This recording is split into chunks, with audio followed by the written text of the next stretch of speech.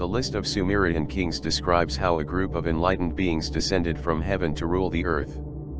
The total time of his domination, 242,000 years ago. How is that possible? The list of Sumerian kings is an archaic stone tablet written in the Sumerian language.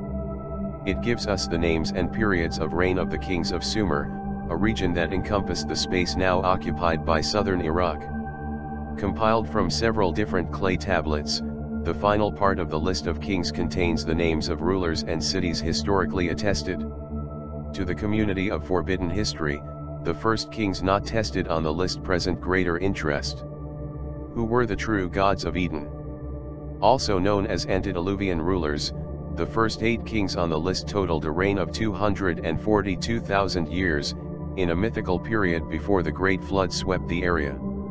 Scholars of the mainstream discard the existence of these lords and their impossibly long kingdoms, citing the fact that no archaeological discovery supports the unusual claims made by the stone tablets. However, the cuneiform words are there. After royalty came down from heaven, royalty was in Eridug. In Eridug, Alulim became king, ruled for 28,800 years. After the mandate of the first celestial king ended, the scepter fell into the hands of Alilengar, who ruled for 36,000 years. After him, it was Enmenluana's turn to sit on the throne for 43,000 years. The next 5 kings occupied the position for long periods of time, the shortest of which lasted only 18,600 years. The coming of the Great Flood, considered by some as a world catastrophe, put an end to the reign of the mythical kings. After the flood had ravaged and royalty had descended from heaven, Kish became the seat of royalty. Kish was an ancient city in Sumer, home to the first historically documented Sumerian dynasty. The kings of this dynasty had shorter realms than the previous ones, but they still extended far beyond the life expectancy of a human being in those days. The shortest reign belonged to Zamig, the son of Barcelona, who remained in power for 140 years.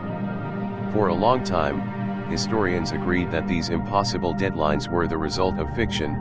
Their reigns and facts were hyperbolized to increase the meaning of the ancient Sumerians in the eyes of neighboring peoples. By documenting their extremely ancient history, they could place a legitimate claim to govern the lands. But most historians reject the existence of the Anunnaki, the sons of Anu.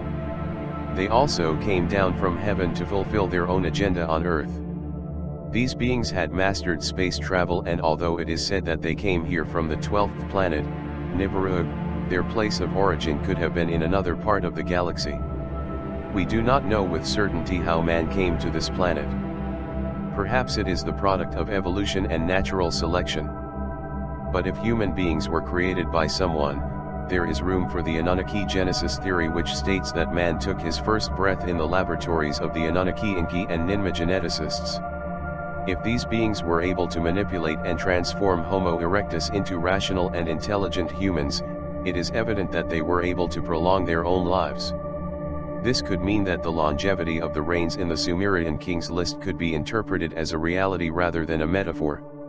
As far as we know, these celestial beings could have been immortal or at least impervious to factors such as aging and disease. If they handled enough power to be considered gods, it is logical that they were immune to the problems that end with our short lives. There is always the possibility that we look for answers in the wrong places, and the list of Sumerian kings is half fable, half done. But in the middle of this controversial topic, one thing is certain: the history of our planet is strange.